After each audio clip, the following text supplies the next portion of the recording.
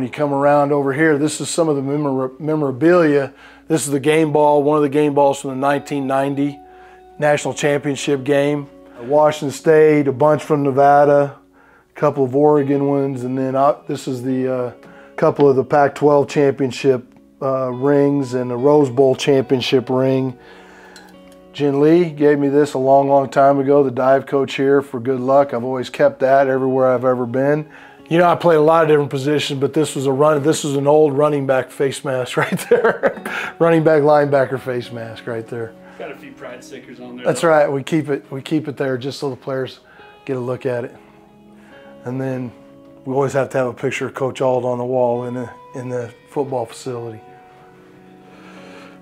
Yeah, so down here in the corner, we've redone this, got the most recent game up, the corner for the Fremont Cannon.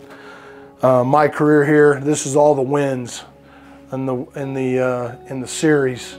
And in my career here, we're 17-2 right now, so on the coaching field against UNLV. So we want to keep this cannon for a while.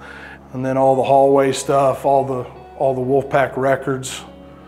It's kind of cool to go back and see all the guys that hold the records and total tackles, all the defensive trophies. Albert Rossetti played for me, all-time tackle leader Deshaun Miles, some of the guys that I've had a chance to coach. Kind of cool to see those still here.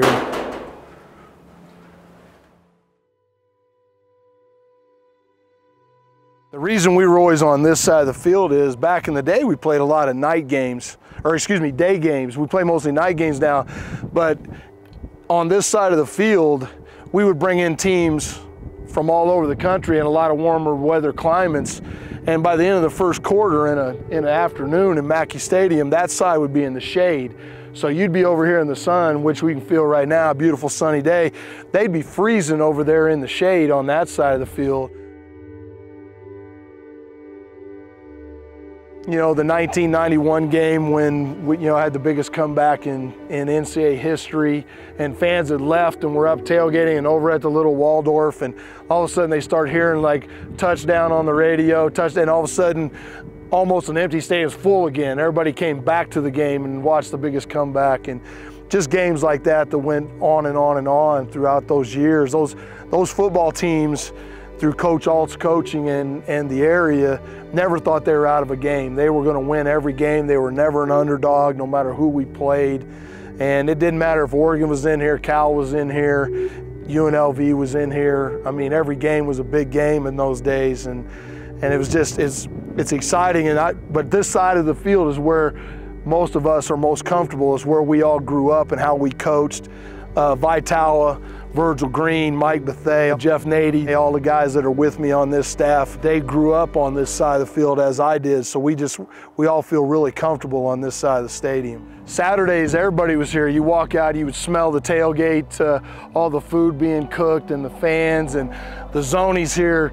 I've talked to so many coaches that have coached in this stadium on visiting teams, and they couldn't stand to come in here because the zonies were just crazy, and the visiting team warmed up right here, and the fans would come early, and it was just a packed house, and it was just a place to be.